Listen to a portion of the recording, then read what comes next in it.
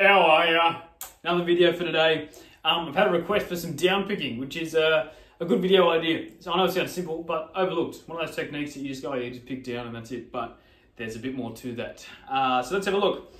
Main thing when you downpick, pretty much I'll say this with everything too, is making sure you're using efficiency of motion. You don't want to be locking in that right arm or picking hand. You don't want to be just hammering through it without using the wrist. It's just too hard. You can't sustain it. And also too, you end up lacking control to be able to accent and use dynamics on that hand too, which is really important. So I'll try and keep this one as short as possible and ramble on. Not ramble on, so I almost caught myself out there. Focus on efficiency of motion, bit of accenting, bit of control, and just some ways to develop speed, yes, control, but also dynamic range and articulation is really important. So I'm going to get a metronome going here. Let's just say, let's go 90 beats per minute, pretty slow, but we're going to speed up our division, right? Start with crotchets, pretty steady, just on that top string. Quavers.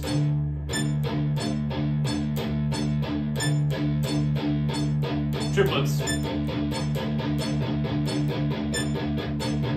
Semi-quavers.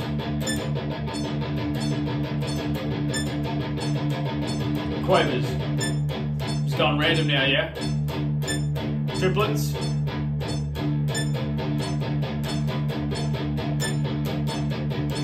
Crotchets. So I know that seems simple, but being able to change from subdivisions like that at a steady tempo is a really, really important tool. It's like the crux of the technique, right? Because you'll get those different variations where you might down picking fast and then rhythm stop or whatever. So being able to do that is super important. Keep your metronome slow. Make sure you can at least go crotchets, quavers, triplets, semis, and then speed up the click only by 5-10 beats per minute. Pretty slow. Keep it steady. Now, looking at the actual technique itself, right? We'll come back to that in a minute. What you want to try and do is a great little tool, is see if you can do your downstroke on that top string, but don't actually push your pick through the string. Just rest. It's gonna make a weird sound.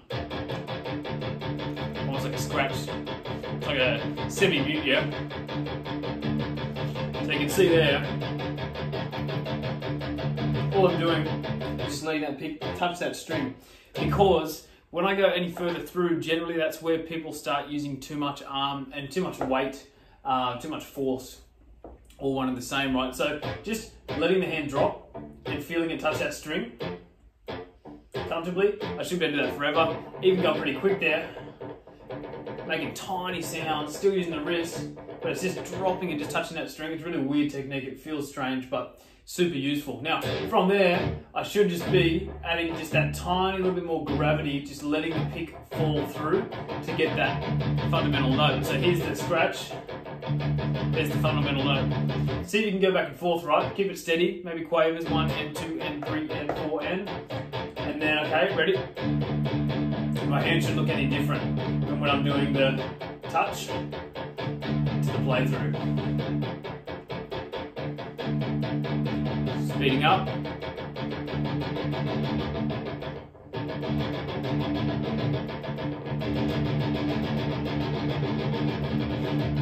Now, when I'm doing that, I'm muting that pretty heavily just so you get a nice fundamental note. I'll just do it open for a second. It's all wrist. I'm not. That's arm. That's wrist. You can see it's moving from that motion. Keep it small. Keep it just little movements. Yeah. One thing that can help too is pick slanting. You don't want to be perpendicular to the string, or flat picking is a better word for that. My pick shouldn't be there. It should be rolled over a little bit to allow that to push through. If it's too flat, as the name suggests, it's going to get caught on that string, and that's when you'll start having to use more force to actually pick through the string. So try and avoid that at all costs if possible. Yeah, very good. So from there, obviously that's one thing to cover. You've obviously got to worry about accuracy on that right hand. You're changing strings, which is what we're going to do in a second, and also adding some left hand too, just some simple ideas. Like I said, I'll try and keep it mostly on the right hand focus today anyways. So, all right, let's go into the right hand, but we'll talk about accuracy, okay?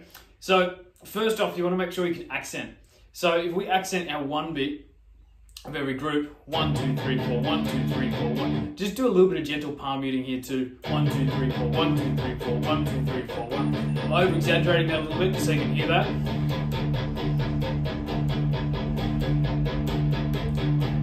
can you change beats? So can you go to the accent on beat 2? So 1, 2, 3, 4, 1, 2, 3, 4, 1, 2, 3, 4. 3, 1, 2, 3, 4, 1, 2, 3, 4, 1, 2, 3, 4, 1, 2, 3, 4, 1, 2, 3, 4, 1, 2, 3, 4. And on 4, 1, 2, 3, 4, 1, 2, 3, 4, 1, 2, 3, 4, 1, 2, 3, 4. This is an old classical technique that you do for tremolo practice, but can apply through picking techniques, just one and the same, it's all good. So from there, let's move that accent, right?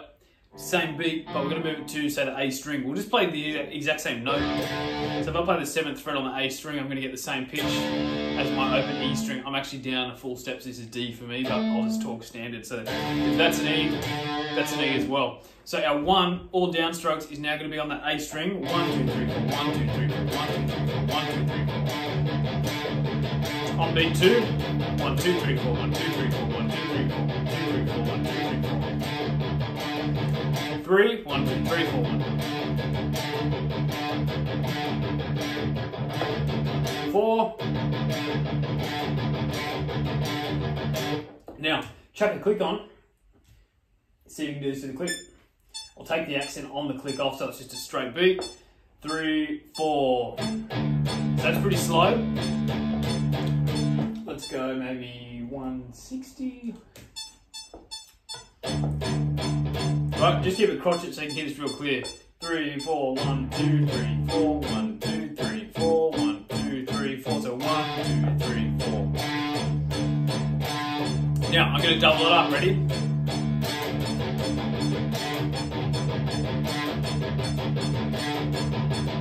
I'm still just accenting the 1 on the A string, but it's all quavers. 1 and 2 and 3 and 4 and 1 and 2 and 3 and 4 and 1 and 2 and 3 and 4 and 1 and 2 and 3 and 4 and go to 2. 1 and 2 and 3 and 4 and 1 and 2 and 3 and 4 and 1 and 2 and 3.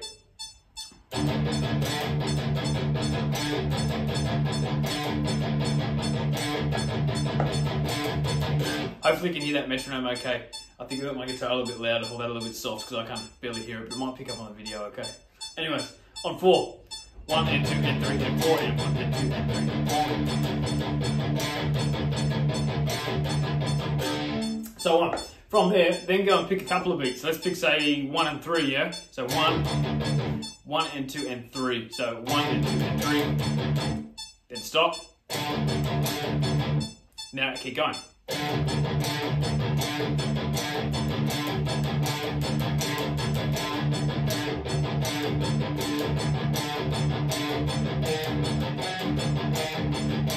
Now you're starting to get some rhythm and a bit of cycle, yeah? Let's go 2 and 4, split the difference. So it'll be, ready? 1 and 2 and 3 and 4 and 2 and 3. Now.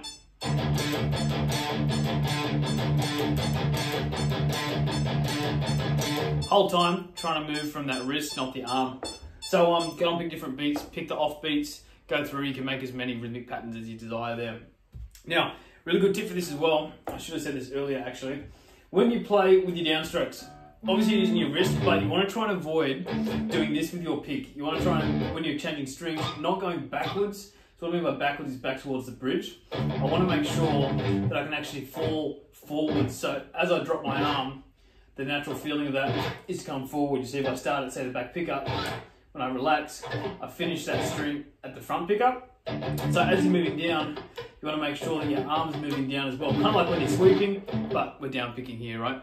Not a bad exercise to just run through the strings and just go, not sweeping, but actually down picking.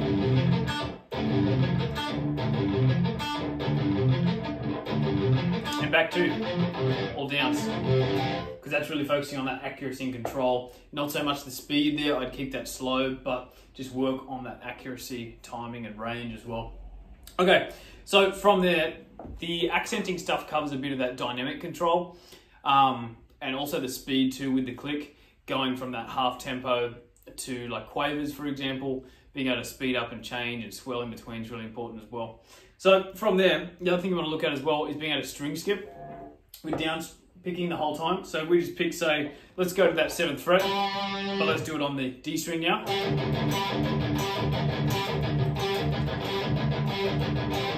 And you'll see, this is really apparent now. If I start moving my hand back, sounds a little bit weird, it's a bit off time. See how I'm dropping it and letting it come forward a little bit? Now, that's downpicking in a nutshell, but what you've really got to consider too is a lot of the time your downpicking is combined with little bursts of alternate picking or little gallops or whatever, right? So being able to blend the two techniques and have the flexibility to go back and forth from downs to alternates and so forth, that's probably even more important than downpicking itself, having that control to move. But you got to make sure you have your downpicking technique solid and your alternate picking technique solid too, and then being able to combine them together. That's where you kind of want to aim towards, just going back and forth with some fluency and efficiency. So let's try this. Let's get a basic pattern going. Let's do this. Let's maybe do quavers, 1 and 2 and. So 1 and 2 and 3 and up, 4 and 1 and 2 and.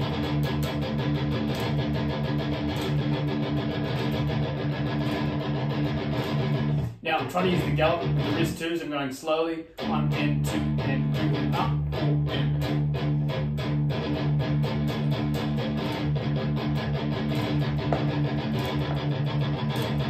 Same thing, I'm not putting too much weight or too much force into those downstrokes or the gallop for that matter, trying to keep it steady. So let's go to a tempo.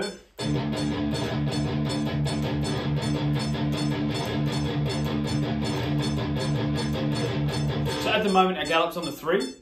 Let's mix it up. Let's put on the 1, yeah? 1, 2, 3, 4.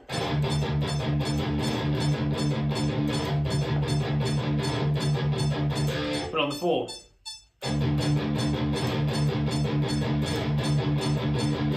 Double it up, put it on 1 and 2. And same thing, once you get at a certain speed, then start to bump the metronome up slowly, like 5-10 beats per minute, not very much, just little increments. Being able to swell speed too, as electric guitarists, especially in the metal world, I don't think this is practice enough. It's very to a click, but being able to play rubato and having the control to go slow to fast, fast to slow, wave-like motion, so you can't actually tell. Here's the difference, right? You'll be able to tell where I change speed here. If I go,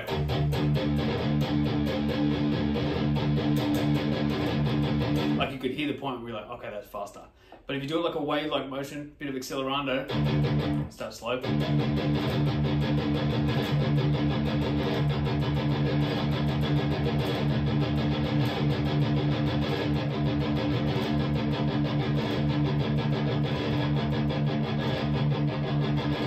There was no exact point in time. I went from slow to fast, fast, probably back to medium there. There was no point in time where you're like, oh yeah, that's the note, or that's the beat that he changed the speed on. I'm trying to just gradually do it over time. That's a really important tool to have as well. Man, this video is 13 minutes already. I knew I'd ramble on. Anyways, let's keep rolling. So, last thing on that downpicking stuff as well is you want to make sure that when you're doing the downstrokes, you can have stamina to do it for a while. If you can do it for 10 minutes, and you can do it for 30 seconds, you know what I mean? So being able to overcompensate for your downstrokes, really important tool. And the last thing I'll say too, on the actual pick angle itself, like I said, pick slanting, make sure that your pick is sliding through the string on a ramp-like motion. Make sure it's not cutting the string at like a 90-degree angle. Like if your string's going that way, you don't want your pick to be hitting it straight on. You want it to be on an angle so it ramps off. This preference, I know some people like to angle their pick forward towards the neck, some people like towards the bridge, whatever. Don't change your pick positioning just for the technique, but just make sure when you do it, you're getting that nice gentle motion. And that goes right back to the first tool that I said, just being able to tap the string, and then when you want to go through, it shouldn't really feel any different. Just add a little bit more weight, a little bit more gravity. You're not trying to force the pick through the string, you're trying to let it slide through. So yeah, is there anything else I need to say about downpicking? Not really. I mean, if you sum it up, gentle technique from the wrist, make sure you can do it for a while, practice to a click, make sure you can blend that with alternate picking or gallops or whatever, and make sure, probably the biggest thing that's missed is make sure you've got dynamic range, yeah? Make sure you can accent wherever you want. That really has a massive impact when you're riffing. If you're accenting off the beat or accenting on the beat or no accenting at all, those three will sound so different from each other in the context of a song against drums and bass and stuff as well. So yeah, hopefully that helps. There's nothing else really that I need to cover on that one, but just practice to a click. Make sure you can do your open string Probably the last thing too, make sure you can practice on chord shapes as well. When you do power chords and you're doing downstrokes, you've got a little bit more ground to cover. You've got more than one string to hit. So your wrist has got to be a little bit more flexy to make sure you're hitting those strings all the time. I hear it all the time where people will go, first one, the accent will be on all 3 strings, but all the rest will just be on the top, will be like a... But if you're trying to hit all 3, that chunk, make sure that your wrist is flowing, but again, wrist is flowing, not arm flowing. So yeah, hopefully this helps. Hopefully that request is served. If you have any questions or other requests, chuck them down in the comments and I'll get to them when I can. But yeah, from there, give us a like, comment, subscribe, it all helps, and I'll see you guys next session. Cheers, have a good one.